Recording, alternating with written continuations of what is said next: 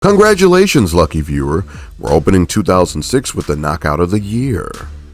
Calvin Brock caught Zuri Lawrence in the 6th round with a counter left hook that knocked him out cold. It was waved off as he hit the canvas. Good start. Hopefully the year lives up to this, huh? Deja vu. Also, the heavyweights are going to owe Calvin Brock a good debt if he continues this streak of starting off decades with such exciting bouts. After completely whiffing his WBA title win by testing positive for steroids, James Toney once again has an opportunity to join Bob Fitzsimmons and Roy Jones Jr. in the middleweight champs to heavyweight champs club. Hasim Rahman had other plans and pulled off the defense by 1 round. The final round. The fight was ruled a draw. So close, yet so far. For James, lights out Toney. Notable is that Rahman came within 42 punches of matching Ike Ibeabuchi's 975 punch record from his fight with David Tua of New Zealand back in 1997. Looks like both men came up short. The wait is over. The heavyweight titles are finally coming together for the first time in 6 years. Nah, just kidding. April Fools. In his 4th defense of the WBO title, Lamon Brewster took on Siarhei Liakhovich. The challenger was down in the 7th, a move he said was tactical, but ultimately emerged to dethrone Brewster. Brewster claimed he couldn't see out of his left eye after the 1st round, a fact proven when he underwent surgery for a detached retina after the bout. It's been almost 6 years since Wladimir Klitschko avenged his older brother Vitaly against Chris Byrd. Since then, Byrd acquired the IBF title and has reigned since 2002. Now, he's got a shot at revenge of his own against Vlad. Dr. Steelhammer himself is making a name for himself in this current run, and doubling down over Byrd could do wonders in pushing him further toward the top of the mountain, especially with his brother being retired. Vlad is all that stands for the Klitschko family name. The first match went the distance. This one did not. Vlad executed Manny Stewart's game plan flawlessly, and Byrd never got past the Steelhammer's left. He dropped Byrd in the 5th and 7th, the fight being stopped after Byrd rose from that knockdown. The beating Byrd endured after the 5th round knockdown earned him high marks for his heart, marks similar to those of his cousin Lamon Brewster. Byrd was defiant, begging Klitschko for more during that 5th round beatdown. The referee definitely extended Byrd the benefit of champion's advantage by not stopping the fight during the unanswered barrage. Maybe the beating Byrd was enduring was karma for the boring affair he had in his last title defense.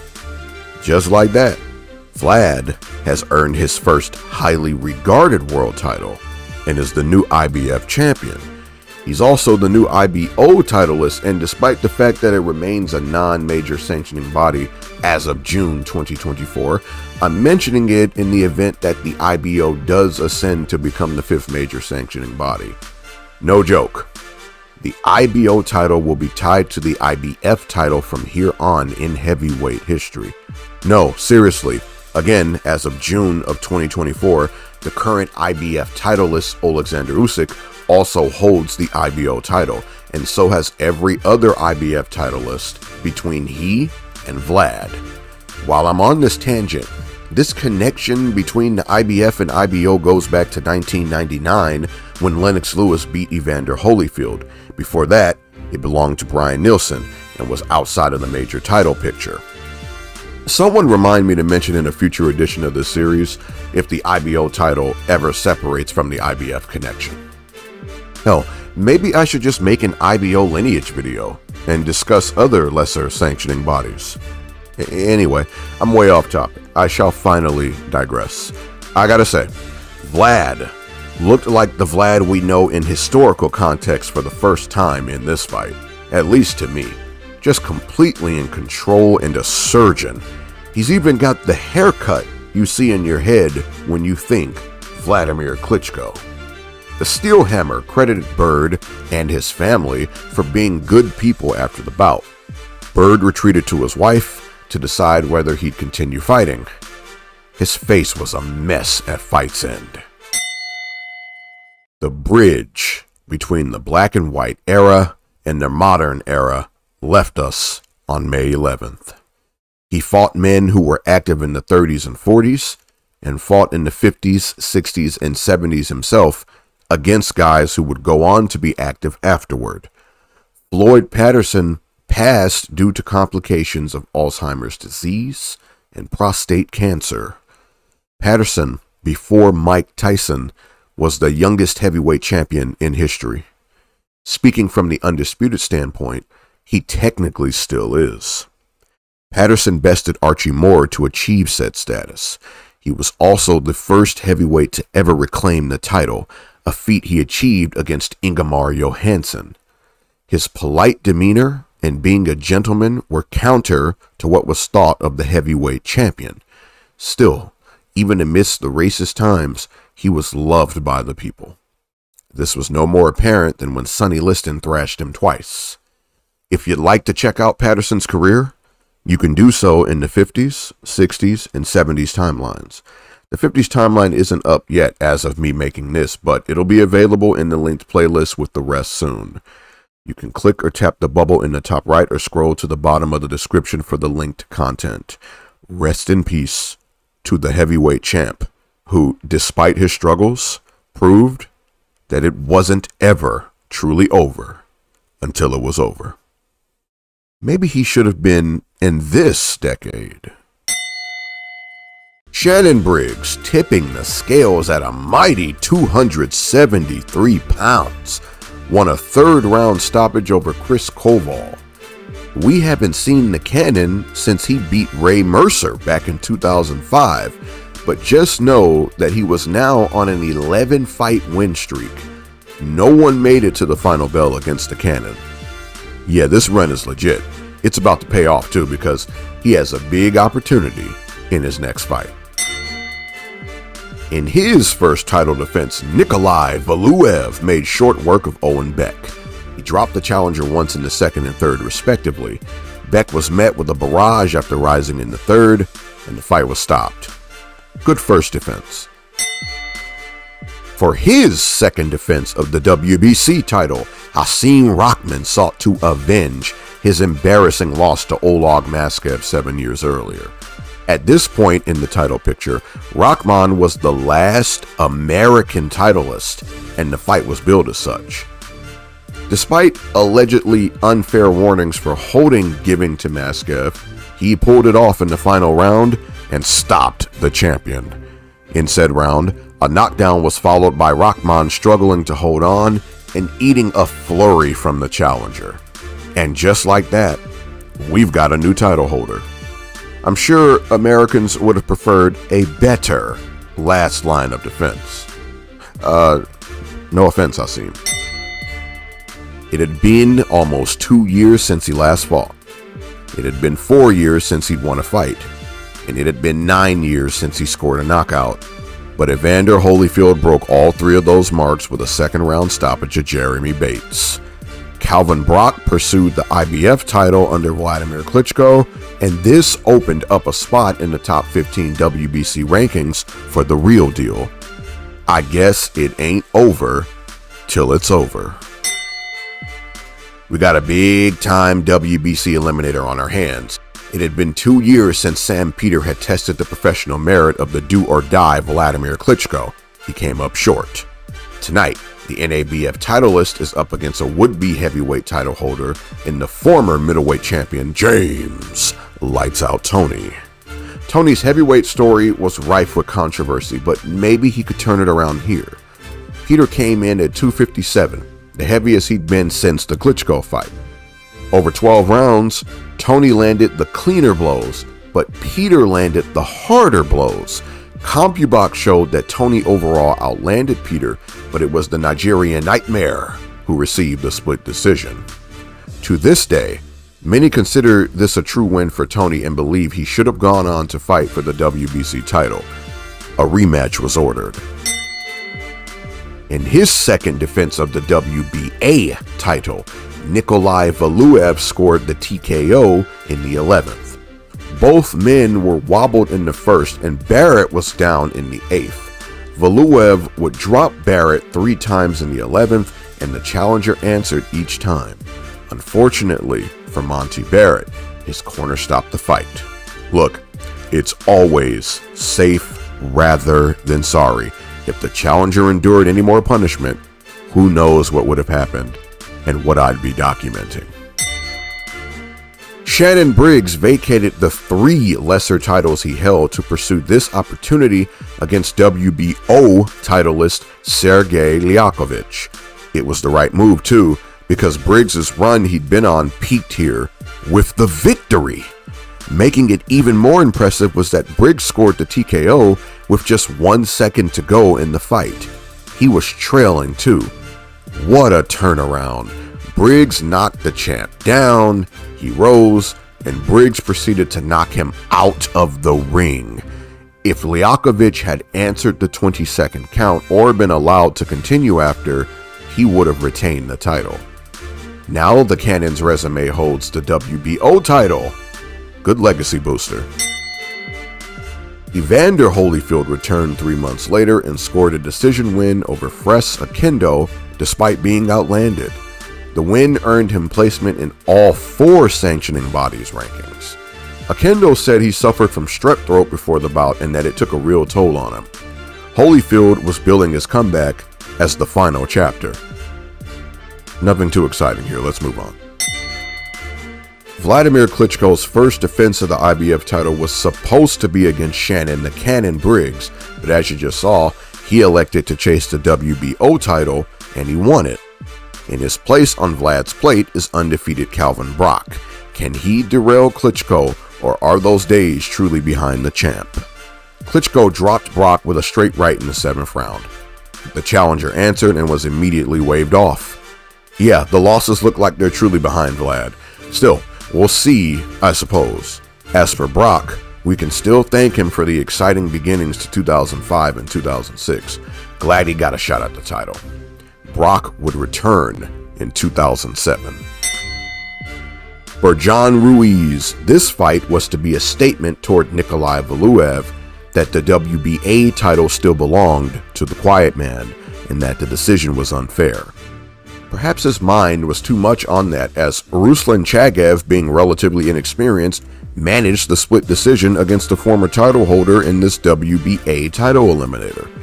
Ruiz had a new trainer and said he was becoming a new fighter. Whether he looked different or not, I'll leave to you. This fight is so unimportant in the grand scheme of things that I couldn't even find a full upload. Just dreadful, apparently. However, it is Ruslan Chagaev's timeline debut, and he has ascended to 22-0 with 1 draw. 28 years young. Man, anything is possible.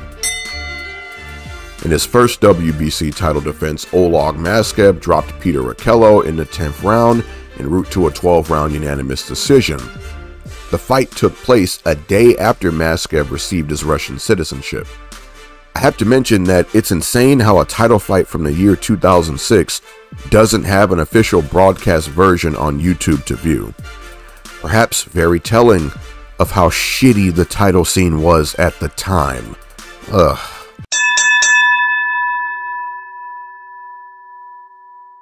It's been 16 years since Rocky V left a shaky mark on the otherwise perfect Rocky franchise.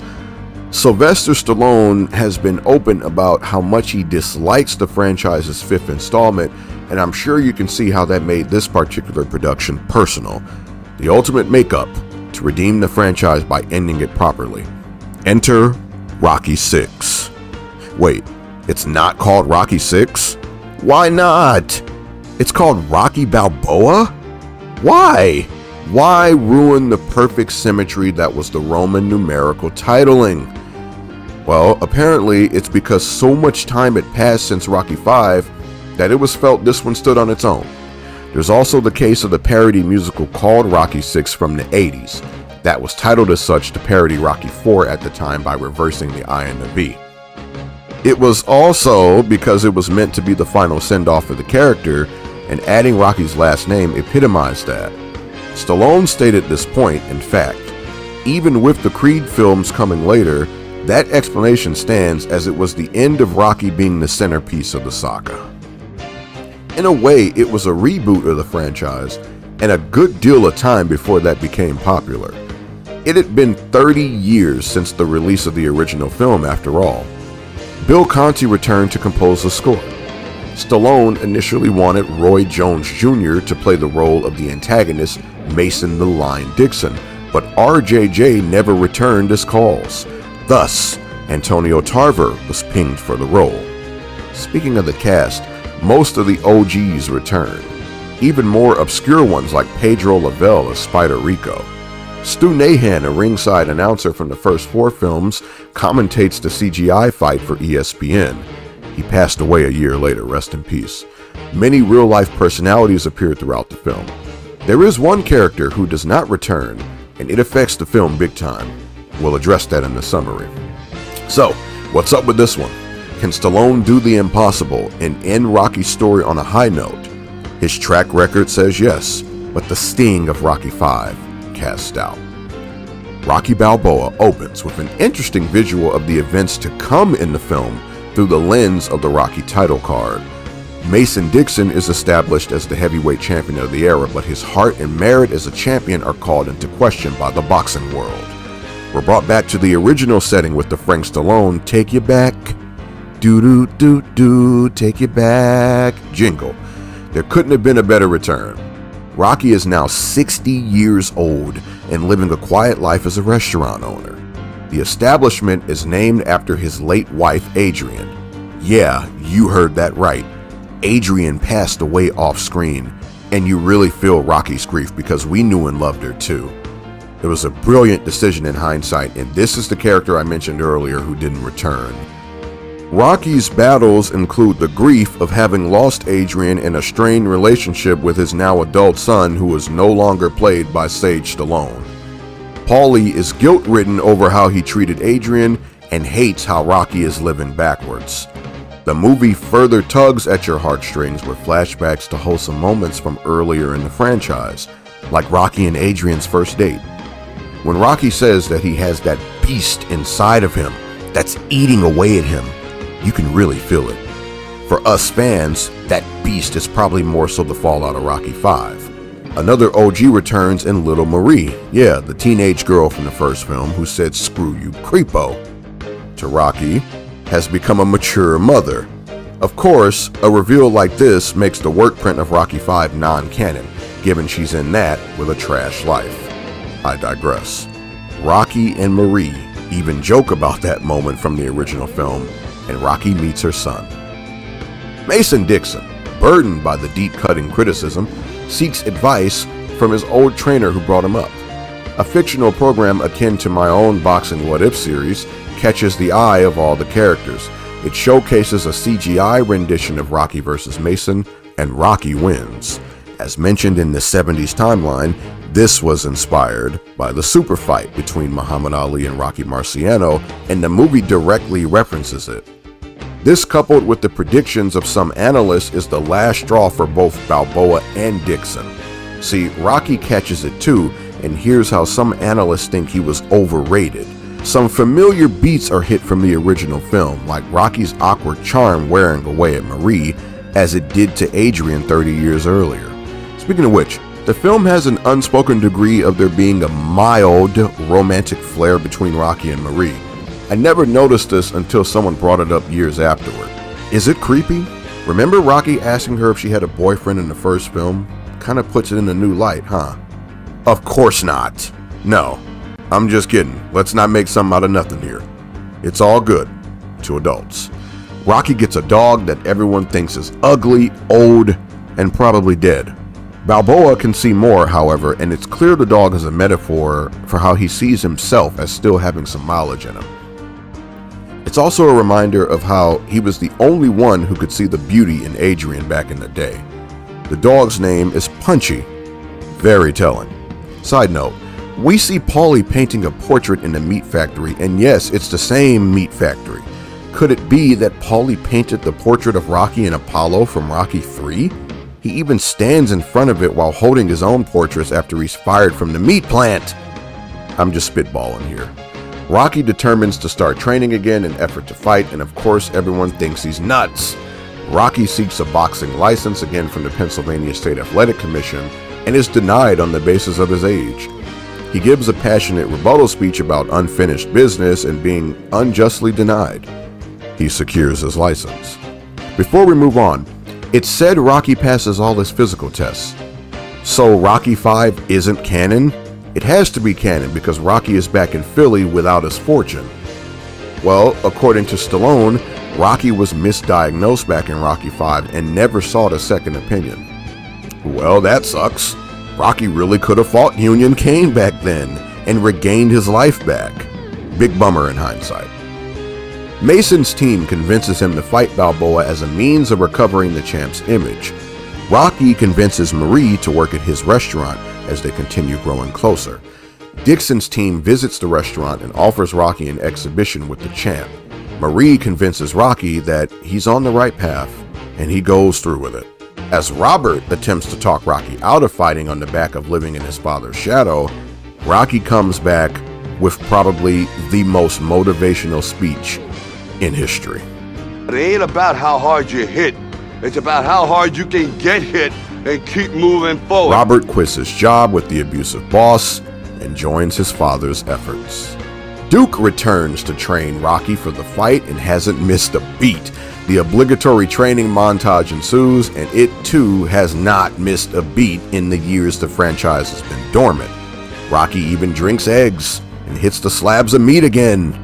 It ends with him climbing those same steps where it all began, and in the snow this time at that. Bit of a fusion of Rocky 1, 2, and 4. At the pre-fight, Mason pulls Rocky aside and tells him he'll take care of him, but if Rocky goes off script and hurts him, he'll get him out of there. Rocky doesn't back down. Marie visits Rocky to give him a picture of Adrian to keep him safe and gives him a kiss. The HBO coverage of the fight does well to make this all feel like a real pay-per-view from the 2000s.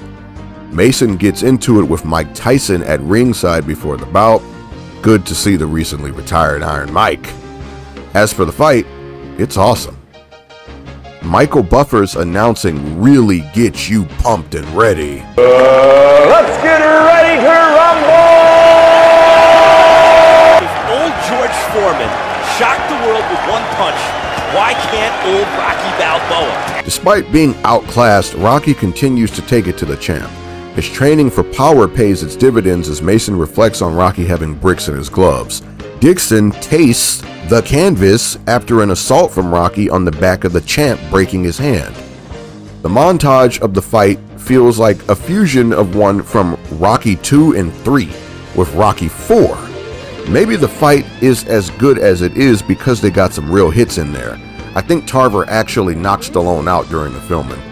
We even get some flashback images of Adrian at ringside and Mickey in Rocky's corner. Rocky makes it to the final round against all odds. Again. He survives a knockdown that, now that I'm paying attention to, reminds me of the revision to Rocky 4 he made in the director's cut where he tells himself to breathe while down. He rises to trade with the champ and wins the final exchange. In the end, the beast has been exorcised for both men. Rocky has finished his business, and Mason has bounced back. Mason wins by split decision, just as Apollo did 30 years earlier. However, again, the result is irrelevant. It was about going the distance one last time and putting all demons to rest. Rocky visits Adrian's grave to give her the good news and tell her, Yo, Adrian, we did it. Rocky walks off, out of focus in the background from the flowers on the grave, and fades out. The character has been given his flowers and properly retired. The beast of Rocky 5 has been laid to rest. The credits include fans climbing the Rocky steps, something Stallone included by request. I'd like to say that this one is very special to me personally. Back in 2006, a 9-year-old boy was a huge fan of Rocky. He'd seen the first 5 films and was blown away by the news that he would get to see a Rocky film in the theater. He begged his parents to get him all 5 films on DVD so he could binge watch them at will, and not just when they came on TV. That same boy had been mystified by Rocky IV at his grandma's house, as was mentioned in the 80s timeline. Of course, the boy is me. I remember going to see Rocky Balboa after watching all 5 films beforehand. I was fortunate to be on Christmas break at the time, so no homework or school night to screw me out of my destiny. We went to the theater as a family, and it was awesome. My parents enjoyed the nostalgia that came from the callbacks, but also embraced how well the movie stood on its own. So did I. I remember the sound booming in the theater and the movie looking so new and crisp in comparison to the first 5. Everything was on point. It was my moment to enjoy a great franchise I would have been otherwise born too late to enjoy on the big screen. As soon as the movie hit home media, we picked up the DVD, and I still have that copy some 17 years later. It wasn't the sequel we necessarily needed or even deserved, but damn am I proud of Sly for putting a last dance together for his magnum opus. It was the perfect send-off, and the existence of the Creed spin-offs somehow doesn't diminish it. In fact, they add to it. Rocky Balboa did the impossible and knocked everything out of the park.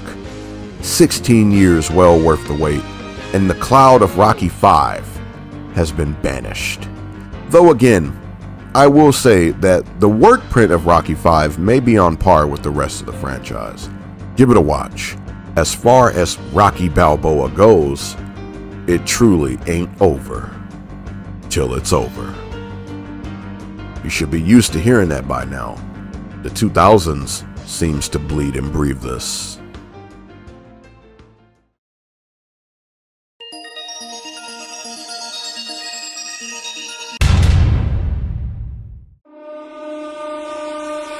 K6 is in the books. Here are Ring Magazine's top 10 heavyweights. The heavyweight of destiny finally picked up another title. That's a step in the right direction. The rest of the title is a mess, and Vitaly is still gone. But maybe that void can be filled. Ruslan Chagaev was close for me, but I've got to give it to Shannon Briggs, winning the WBO title at the very last second. That's our upset of the year. Nikolai Valuev dropping Monte Barrett 3 times in their 11th round was close, but I'm giving round of the year to Shannon Briggs, knocking his man out of the ring for the WBO title. The fight of the year honor is going to Wladimir Klitschko's domination over Byrd in their rematch, in which he, arguably, first looked to be the Dr. Steelhammer history knows. I love a good story as much as the next guy, and Shannon Briggs almost got it, but I've got to give the Fighter of the Year honor to Wladimir Klitschko. First, he doubles down on Byrd to reclaim a title convincingly, and then he blasts the guy who earlier scored the knockout of the year. Jeez, how many is that now for Dr. Steelhammer? You been keeping count? On February 20th, Fight Night Round 3, released on PS2, Xbox, Xbox 360, and PlayStation Portable. The PS3 version came later on December 5th. This one is special to me, as it was my first game in the series and acted as one of those markers in my youth that ultimately got me into boxing. I still fire this one up every now and then. David Price, the touted future of the heavyweight division for British fight fans, scored an amateur-ranked victory over young Tyson Fury. This was in spite of Fury dropping Price because of how amateur boxing is scored. Clean punches are what matter. Remember this event because there's going to be a hilarious Fury promo to come down the line. Price and Fury would spend their early careers verbally challenging one another. I want to say it's all about the same, but Wladimir Klitschko holding a title gives me hope. I've got a good feeling about 2007, I don't know. All in my gut. Let's hope all the best for Dr. Steelhammer, because the heavyweight division is in desperate need of a face. It's been almost 3 years since we lost the Lion. Who will be the new King of the Jungle?